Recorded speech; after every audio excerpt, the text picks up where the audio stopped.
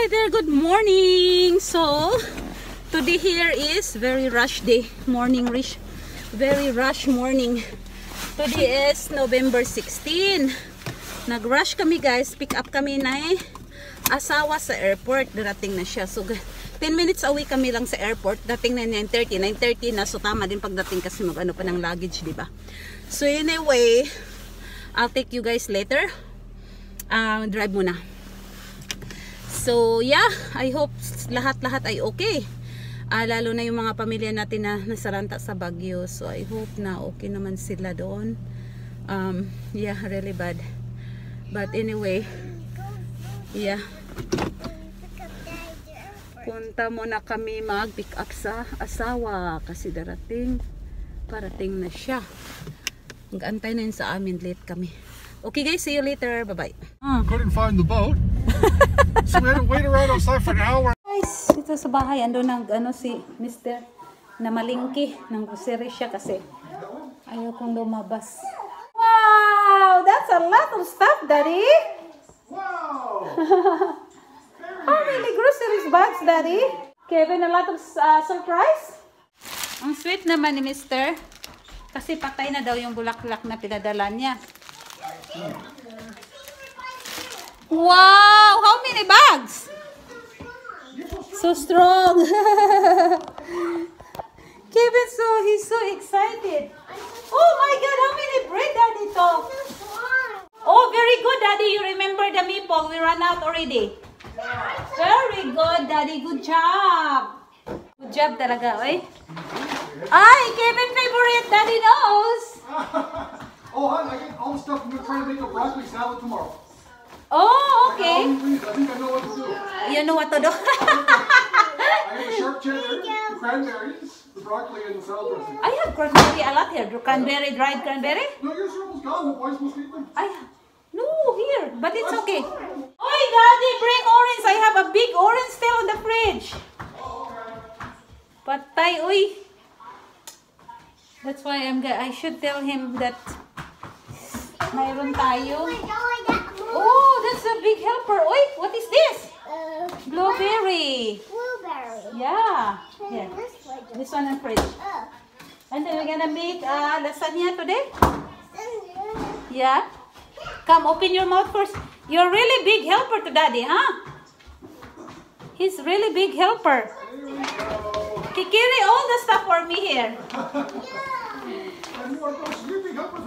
Daddy, I remember I mentioned to you we have a lot of oranges I got from Costco. Yeah, but I like the clementines for Christmas time.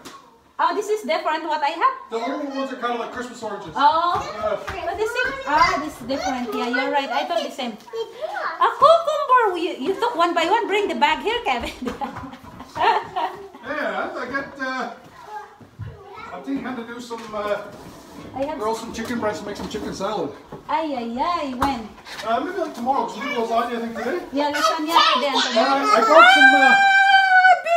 Big. I got some salmon too, and we'll do some salmon. Maybe we'll freeze the chicken though. Which chicken? Maybe we'll do the salmon tomorrow. I got some nice salmon. Yeah, because we have meat today, so tomorrow salmon. Yeah, well, lasagna today, tomorrow salmon. You know already what to do. I have some plans. You know already the recipe, not what to do. Daddy favorite. Oh yeah, I got that one there. For mixed soup. Yeah. You really complete your grocery, Daddy, without list. Did Kevin give you a list? Kevin gave me a list. He's really good. After he watched the cartoon because I was busy on the phone. He managed, Daddy, eat the apple. Yeah. I was busy on the phone. Oh, cheese. Cheddar. I got some soda for our fish tomorrow. Soda, ay. Good for today too. Good for the menu. Lasagna. I couldn't even start my lasagna because the police take me forever. I wonder he knows what to do. Already marinated. Yeah. I wonder he's so confident to say, I know what to do. It's already marinated. Monday I ready to cook man. Good job, Daddy. I got the fresh bananas too. Wow! Cheers! Oh, the fresh banana, that's good, Daddy.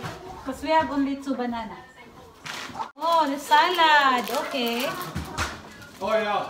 This is good one. Yeah. Giant green hot dog. Giant hot dog. We put this in the freezer for now, Daddy? Hot dog? Or outside? Yeah, they don't need to be frozen because they're very well preserved. Ooh. Here you go, Mommy. What you got? You know what I've been looking? Mango for Mommy. Thank you, Daddy. Mango. You know, but I don't give up to check like Sobeys or another like Canadian shop. What you mentioned, the apple grapes, what do you call that? Oh, the grapples. Grapples? I never saw them after a while. I know. The only place that had was Sobeys in St. Catharines. Catherine, yeah. That was the only place. It's really good, Daddy. I don't do anything, he just brings everything here. He's the big helper. Oh yeah! Very good, Daddy. Put in the water. Yeah. Refreshing. Yeah, Make something. I got And the then cucumber and the lemon lime. Yeah, I got the cucumber. Good job. We just ran out the other day this lemon because I started cooking, so I made lemonade. Oh yeah. Coffee cream. I feel bad, Daddy. You know. Oh, one thing missing. What missing? I brought some little green candies for Kevin. Huh? Maybe here. Oh, maybe here.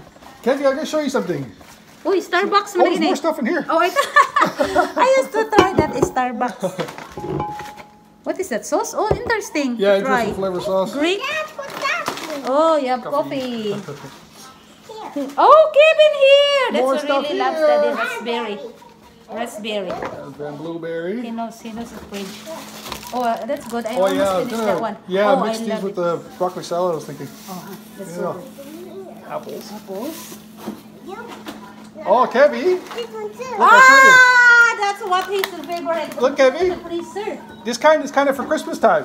See these green candies? Daddy cannot, he's so excited on Christmas. It's not It's kind Christmas of like yet. yeah, Christmas season.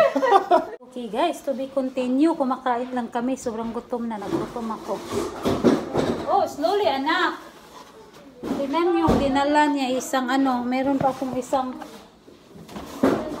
not covered pero marami. Sana hindi malataan. It's juice na lang kung hindi mahabol. Hapa, nabili ko sa Costco. Diba daw sila iba, magkaiba para Christmas. Advance naman Christmas, nakikira niya. Kawawa naman ang asawa ko guys, na niya. Namimiss niya yung nasa land base. Kaya, kada uwi niya, manghila talaga yung mga grocery agad. Kasi sabi ko, kain na lang tayo dun sa sabi niya, food court, kung mag-crave ka. Sabi niya, hindi pa ako nag-crave ngayon. Pag nasa barko ka, grabe ka. Ito, na-miss ko ito. Pag nandito na, hindi na. Nawawala na yung craving. So, kahapon, tinitreat na lang namin ng morning. Hoy, treat mo. Deserve ka treat ng breakfast. Ayun, sa McDo, na lang kami. Drive-thru, ayun. Sabi niya, order, anong gusto mo? Mag-order ka, anong gusto mo? Treat mo yan, kasi ano lang ang order. Kasi kawawa ka naman. Ayun, enjoy naman siya sa treat niyang breakfast. Natawa na lang ako guys, narinig niyo. Already na daw niya, i-menu niya bukas din.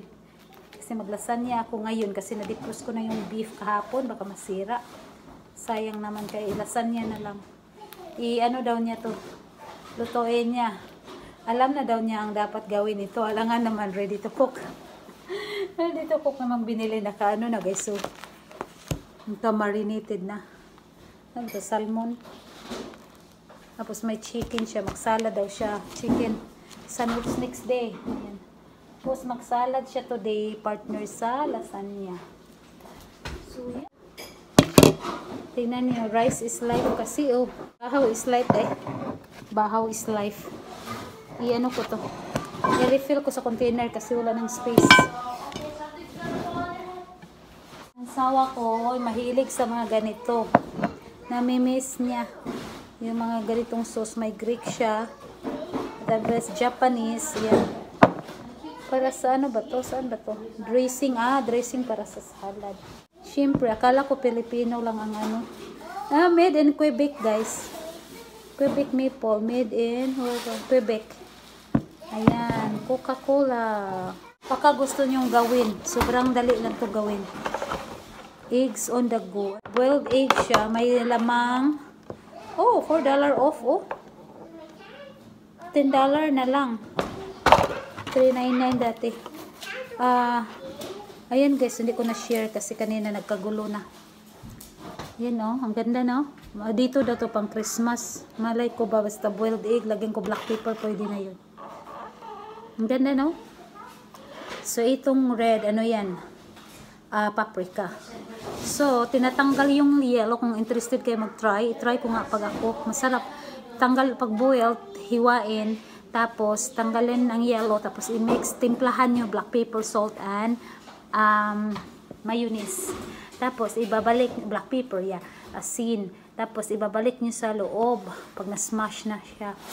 Tapos pagkatapos nun, lagyan nyo ng sweet pepper sa taas, green and red. And then paprika. Ayun na yun. Kaya ko isa. So good guys. Ang ganda to guys pag may bisita kayo or occasion, pang snacks. So yummy. Yummers. Ito na. Ay, nantok naman ako mag-nap. Ganito guys, pag bed rest. Hello? Ito, nangamoy na to. Lutuin ko na to. May naano akong giniling. Hinati ko nga mabuti. Sinid ko yung kalata sa freezer. Beef, ground beef. Yeah. Lean ground beef yan. Pang lasagna. Tinamad ako magluto. Mag-ready sana siya na lang sana mag-ready for dinner. Kaso ay, sobrang gusto ko. Ang dami kong kanin. Kaso, na-defrost ko na yung meat. Nasisira lang. Pag nag-crave ako yung ready na salad, i-mix na lang. Ayan. So, naawa talaga ko sa sawa ko guys. Kada uwi niya, namimiss niya ang landbase nga. Shopping. Mag-shopping daw kami ko. Ikaw na lang. Kasi hindi ko kaya. Tinamad ako, labas muna. Hindi ko feel pa. Hinayaan ko na din para ano naman siya, may freedom na yung mag-explore ba kasi namimiss. Alam niyo na, relate niyo yan pag namimiss niyo. Nagdiandam po siya dark hot chocolate para Christmas. Dinumin na before, pero ang pinipick up niya ay minis. Yung pang Christmas stuff. That's na advance. So guys, na busy lang. Excuse me. Karamihan naman dito alam paano magluto ng lasagna, di ba? So, ito guys. Yung ground beef, ginisa ko lang ng bawang. Gusto bawang, garlic, bawang at saka sibuyas. Naubusan pala ako ng hindi ko napansin, wala ng garlic. Bawang bat. So, ginisa ko na lang ng onions, tapos nilagyan ko na ng garlic powder, black pepper, tapos nagyan ko gumamit ako ng seasoning salt, konti. And then para may flavor. Tapos nilagay ko lang yung sauce. Yung pwede yung mga yung pasta sauce, tomato sauce, ayan. Ito naman dito, ready na. Ang lasagna pasta, ayan. So, ililipat na natin to guys para ma-bake na siya. So, ito guys, lagay nyo muna yung sauce. Mo lang. And then, ilagay make sure ang pasta luto, parang spaghetti siya. Kailangan wala na siyang puti pa ganun. Wala ng puti. So, kailangan luto siya. Huwag lang i-overcook din kasi masobrang lata. Yung tama lang, parang mag-spaghetti lang ba. Tingnan yung gitna na wala na ang white siya. Walang white. So, ibig sabihin luto na siya. So, pag boiled nyo ng pasta sauce, lagyan nyo ng konting salt, konting oil. Parang pasta, spaghetti lang din. Para hindi siya dikit-dikit. Para di mahirapan. Ang kaputol niya, ayan. Tapos, lagay nyo dito sa gitna. Pagkatapos ito, lagyan nyo ng sour cream. Kung wala, okay lang yan. Tapos, lagyan nyo ng cheese. Tapos, i-bake natin. After mag-bake, cool it down. And then, lagay sa fridge. Dito lang din ako natuto magawa nito, guys. Lagyan nyo. Wala akong grated cheese. So, ako na kuskus. Ayan, i-click. So, pang third layer to guys. Medyo yung next layer. Kayo nang bahala kung ilang layer ang depende sa baking pan nyo po. Ganon din ang proseso guys. Alternate nyo sauce, tapos cheese, tapos noodles. Doble ko na to para maubos yung noodles ko. And then after noodles, sauce, and then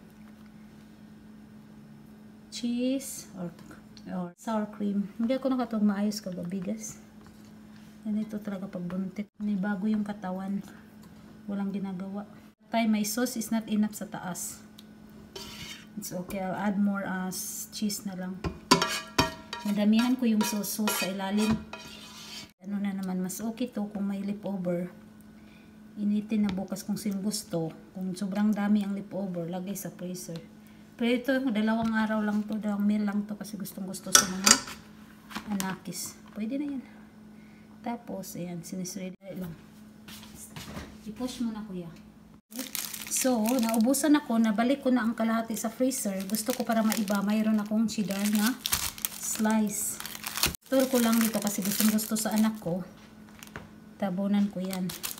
So, ibibake ko to siya guys na at least kahit 15 minutes. I-on nyo lang yung oven para init na siya paglagay. 15 minutes, tapos iwan ko lang alarm. Papatayin lang ng anak ko kasi nag-game siya. Ako ay magnanap. Ang asawa ko nagnap guys kasi nanibago pa siya sa araw niya. Yan ang kasi trabaho niya sa barko sila talaga, hindi 8 hours the straight. 4 hours work, 4 hours break. So, yan ang routine ng nasanayan niya. So, ngayon siya ang nagpa-tulog sa bunso ko na beef kasi sabi ko, pagluto kita ng lasagna kasi na-defrost na yung beef. Sabi niya, huwag ka na magluto kasi alam niyang ko guys. Wait.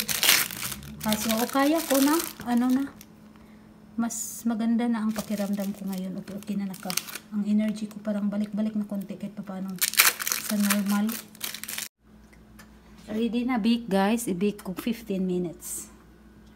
So, ayan. Sana hindi lalabas lahat ng cheese sa labas ha. Make sure won't come out. Ang anakis ko, paborito niya yung cheesy. Okay, 10 minutes. Guys, antayin lang natin yun. Mag-nap lang ako. So, ina-alarm ko ng 10 minutes lang. Mo lang para mag-melt yung cheese. Tapos mag-absorb lahat yung sauce at saka cheese sa pasta. So, ako ay magnanap muna. So, ito yung pretty flower. Ang sweet naman. Bango-bango. So, mag-nap lang ako. So, ako guys, ma-advise. Pag dumating yung mga asawa nyo, asawa natin, ipagluto talaga natin ng yung paborito nila. Yan ang paborito niya. Isa yan sa paborito niya. Ipagluto talaga natin ang pagkain ng paborito nila para hindi tayo iwan. Hindi iwan. So yeah guys, mag-nap ako. Thank you so much for watching and have a good one. Bye-bye. So see, look at guys, only 2 meal. We ate dinner last night. And then lunch now, late lunch. So ito na lang natira. So ang kalahati nito or kasya ata to sa hall ng anak ko, lunch niya bukas. So 2 meals lang. Wala na, malinis na guys. So yan ang niya, resulta. Ayan.